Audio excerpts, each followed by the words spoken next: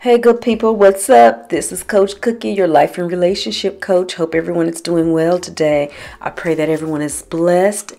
If this is your first time listening, thank you so much for joining me today. If you like what you hear, please give the podcast a like, comment, and don't forget to share with your family and friends.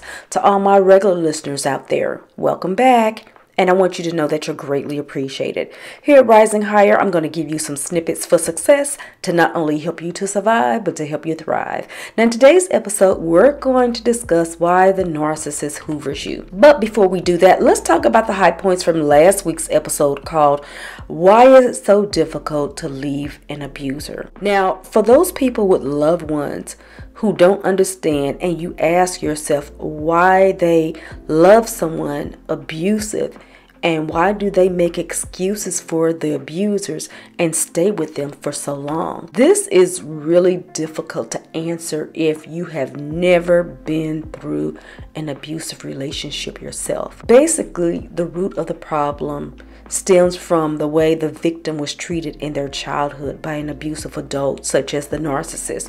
So, as adults, the abusive behavior feels familiar. And that's all the victim knows. That's all they understand. I will give all the juicy details. And yes, I spill the tea and I tell you the madness behind why it's so difficult to leave an abusive partner. You don't want to miss this one. Check out the entire episode. Again, it's called Why Is It So Difficult to Leave an Abuser? Let's talk about what needs to happen in order for you to reach your goals and live your dreams. That's what we're going to be talking about today on Cookie's Commentary.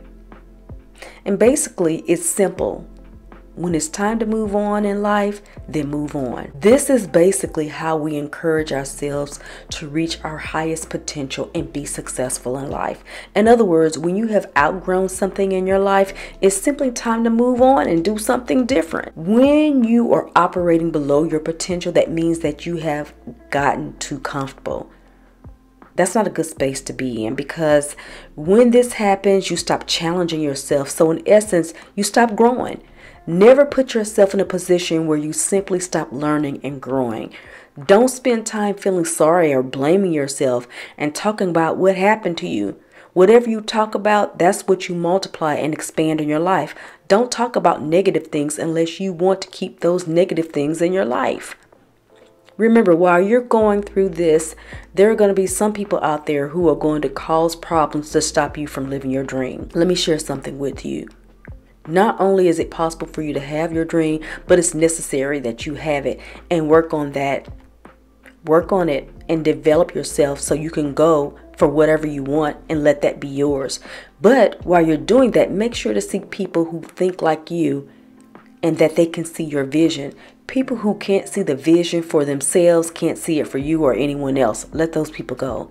Get away from those kind of people, because they're not going to do anything but just keep you from moving forward and living your best life and seeking your dreams. Stop talking about how miserable you are in your life and do something about it. You have to remember that you have to stay focused so you can get ahead to achieve what you want. No matter how bad it is or how bad it's going to get, you can make it. You got this. You know why? Because we all are born in this world with a purpose, and all of us have something that we're supposed to be doing. The good qualities we have in us gives us the responsibility to manifest our greatness and work that. Remember, this race is not over until you say it's over. Point blank, period. And it's when you realize that, it's at that point when you really get out there and do it, and that's when you truly win. Don't worry about it. Get out there. You got this. Do it. Keep your head up. So now I'm off my soapbox. Now we're on my favorite part of the show, keeping it real. And this is when I go through my comments or I go to my email and I look for the questions or topics that you want me to discuss. And so today on Keeping It Real, it says, "Hey Coach, this is Janice, and I must say that I love your show. I was once in a narcissistic abusive relationship. Currently, I'm looking to make a new circle of friends. I don't want to be hurt again like I was in the past when I went through the cycle of abuse that I went through before. So I wanted to know, how will I know who I can trust as I focus on developing my new circle of friends?" Okay, Janice, here it goes. While you were in that relationship with that narcissist or any other toxic abusive relationship, you developed a lack of self-worth, and it reflected in your friendships. So I want you to be careful, because before you go out looking for friends, you should have spent time with yourself. In other words, the most important friendship you're going to have is the one with yourself. Okay, let me break it down to you like this, so you can understand. If you have gone through your healing journey, you are not going to have to force yourself to find friends. Okay, so unless you have spent time with yourself and started your healing journey, you're not ready for that new circle of friends, because all you're going to do is attract the same type of people that you did before. So again, it's very important to have a friendship with yourself and learn to love and accept yourself just as you are. When you take time to do this, you will build up your self-esteem, and you will find it easy to set up your boundaries and talk to people so they will respect you and respect your boundaries. And this is going to help you keep those toxic people out of your life. So as you're going through your healing journey, remember that the relationship with yourself is going to set up the tone for what type of people you're going to attract. So when you are working on yourself, or if you are working on yourself, you should have been in a space where you experience things that give you excitement, that give you energy, and hopefully you were able to find your purpose. It's going to be so important to learn your real purpose in life, because it's going to help you fill the void in your life, so you won't be walking around thinking that I need to have someone in my life to fill in this void. Remember, you don't really need anyone in your life. You don't really need friends. They're just an added bonus so you can have someone to talk to or have a good time with every now and then. When your thinking is on this level, you will come across as confident, compassionate, considerate, understanding, and you will respect yourself. Once you cultivate these things in your life, when you least expect it, you will start attracting those kind of people. And believe it or not, you're not going to have to go looking for them. They're going to come flocking to you. So keep that in mind. And when you come across these people, you're going to be able to have a real, genuine conversation with them. They're going to be concerned about your well-being. They're going to be concerned about you. It's not going to be all about them. If you are really working on yourself and you become a warrior, you're going to be able to attract, and you're going to be able to know who is real, who's authentic, and you're going to be able to see those other warriors out there. You're going to be able to identify them. Thank you so much, Janice. This was such an awesome question. You guys keep up the questions. Keep them coming. I love to answer these questions. If you have a question that you'd like for me to answer, go to my email, heycoachcookie@gmail.com, and I would be so happy to answer any of your questions that you may have. Just remember that when I answer your questions, I'm going to bring it raw and I'm going to keep it real. Now, today on the main topic, we are talking about hoovering. Now, if you are involved with a narcissist, chances are you have experienced a range of unpleasant emotions. Most of my clients who have been on the receiving end of narcissistic abuse have made attempts to distance themselves from their abuser, but time and time again, they're drawn back into the narcissist environment. Narcissists need people who reflect back to them how incredible, victimized, or misunderstood they are. They want to control people and inflict hurt and pain. Narcissists thrive on drama and having people to victimize. No matter how long the narcissist in your life might make you feel, the object of the game is that it's being done to fulfill their needs in some way. Being highly skilled in manipulation, they will do all that they can to reel you back in, including hoovering. Narcissistic hoovering refers to attempts made by the narcissist to bring you back into their life, often after a period of distance. Now, the narcissist might hold off for a short while to see if you're really serious about creating that distance. But if it turns out that you're not that serious, they will return to hoover. When it comes to hoovering, narcissists will take full advantage of your emotions. They will tell you how much they love and miss you, what a wonderful relationship they had with you, that they can't live without you.